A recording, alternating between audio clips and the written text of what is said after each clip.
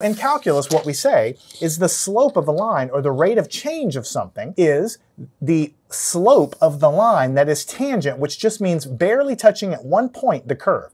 Now I have a lumpy freehand curve, so it's not perfect, but you get the idea. As if I want to know the slope of the curve here, or the derivative, the rate of change, I draw a line tangent to the curve down here, and you can see that this ruler is almost exactly flat here, so the derivative, the rate of change, is very close to zero, or is exactly equal to zero down here.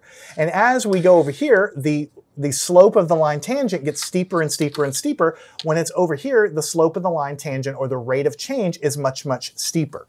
So what I'm trying to get you to understand is that by looking at a position curve, if you want to figure out its derivative, which means its rate of change, then you have to look at each moment in time and see how steep the line that's tangent to the curve is. Learn anything at mathandscience.com.